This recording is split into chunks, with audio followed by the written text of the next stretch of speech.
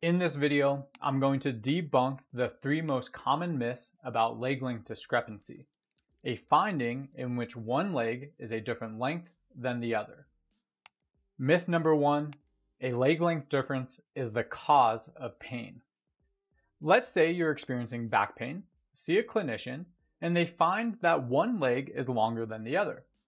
They conclude that a leg length discrepancy is why you have pain. Seems reasonable, right? Unfortunately, it's not that simple. Here are 3 things to consider. First, despite common beliefs, leg length discrepancies are actually very common.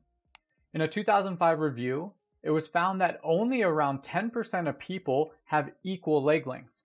Of the remaining population, approximately 90% has a 10 millimeter or 1 centimeter discrepancy or less, with the average being roughly 5 millimeters or half a centimeter. Larger differences are rare. For context, only about 1 in 1,000 people watching this video will have a difference over 20 millimeters or 2 centimeters. Second, leg length discrepancies have been shown to have a poor relationship with symptoms. For example, Suka et al. Found that the association between mild leg length inequality and low back pain is questionable, while other prospective studies found no association or no correlation. Even with an average leg length difference of 3 centimeters following a femoral fracture, patients had no complaints of significant back pain during the previous 10 years. Letterman in 2011 summarizes it best. Structural asymmetries are normal variations that cannot predict back pain and are unlikely to be its cause. Can a leg length difference lead to future pathology? While some research might claim there is a connection between leg length discrepancies and other lower extremity pathologies, such as osteoarthritis, a 2002 review concluded that any articles that find associations must be interpreted with caution, as association does not prove a cause-effect relationship and may just represent a coincident finding. As I will discuss in a bit, this doesn't mean leg length discrepancies are always irrelevant or that your pain isn't real. We just don't have enough support to single out this finding as the sole reason for current or future symptoms. And third, measurement methods matter. Did the clinician use a tape measure, blocks to level your pelvis, or just use their hands?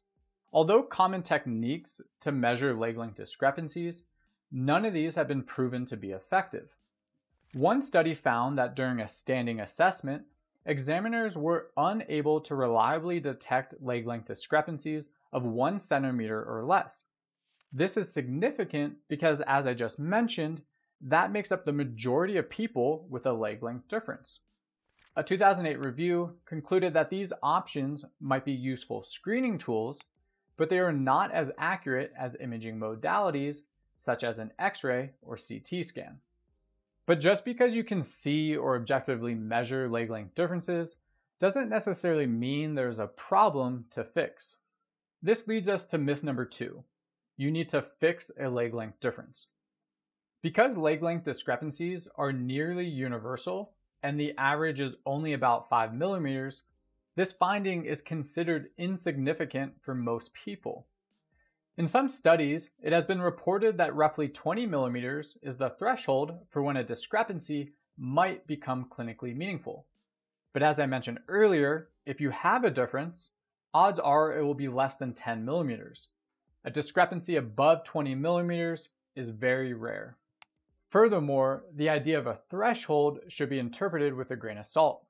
This doesn't mean there's a hard cutoff that determines when a leg length discrepancy matters and doesn't matter. This information needs to be applied in the context of the individual, and factors such as age, activity level, and when the leg length was acquired are some considerations. For example, if you are a relatively inactive 35-year-old who has acute low back pain, a leg length discrepancy of 25 millimeters, which you've had since birth, is likely irrelevant since you would have adapted to this difference over your lifetime.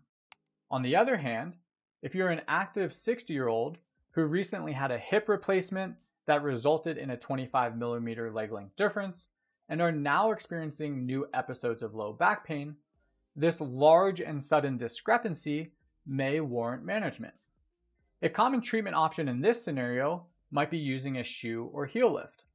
A 2019 randomized control found that over the course of 12 months, a heel lift, compared to a regular insole, was an effective option for reducing low back pain in workers with a standing job.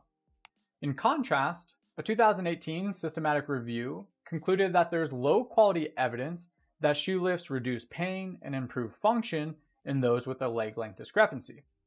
The research on this topic is mixed, but since heel lifts are generally low cost and low risk, it can be an option worth trying, especially if you have recently acquired a larger leg length difference and you suspect this to be a contributing factor to your symptoms.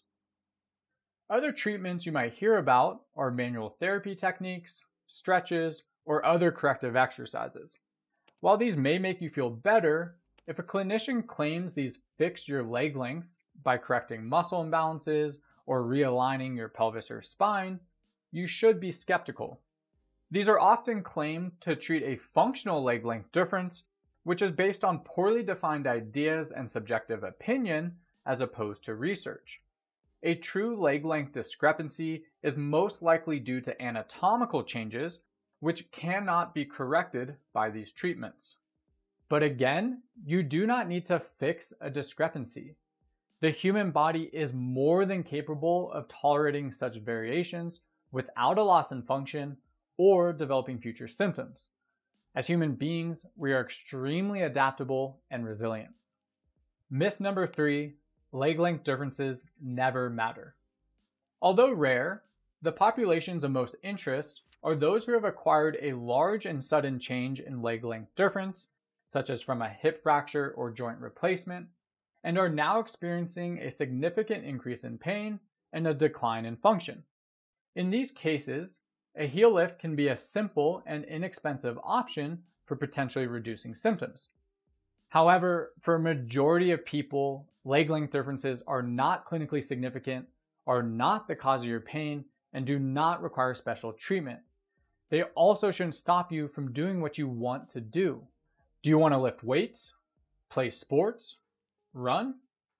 In a 1983 paper, it was found that discrepancies of 5 to 25 millimeters were not necessarily a functional detriment to marathon runners. It has also been reported that Usain Bolt has a 1.3 centimeter leg length difference. Video analysis showed that his right leg hit the ground with 13% more force, and his left leg spent 14% more time on the ground. Clearly, his asymmetries did not impede his performance. I have a leg length discrepancy in which my right leg is 15 millimeters or 1.5 centimeters longer than my left leg. I lift weights, run, play basketball, hike, and do a variety of other activities. It is not something that I let deter me from doing what I want to do. It is important to understand that a leg length discrepancy is a normal variation that has a poor relationship with pain and is something that we can adapt to over time. In summary, there are 3 common myths about leg length discrepancies. Myth number 1, a leg length difference is the cause of pain. Fact number 1 is that leg length discrepancies are very common and are shown to have a poor relationship with current and future symptoms. Any association with pain or other conditions should be interpreted with caution, as an association does not prove a cause-effect relationship and likely only represents a coincidental finding. Myth number 2, you need to fix a leg length difference. Fact number 2 is that in most cases, leg length discrepancies are not a problem that needs to be fixed, since human beings are adaptable and more than capable of tolerating such variations without experiencing a loss in function or symptoms. Myth number 3, leg length differences never matter. Fact number 3 is that although rare, a leg length difference can matter sometimes. However, for a majority of people, this is a normal variation that should not stop you from doing the activities you want to do. Thank you so much for watching. If you enjoyed this video, hit that like button, subscribe, turn on notifications, and leave any questions or comments down below. Until next time.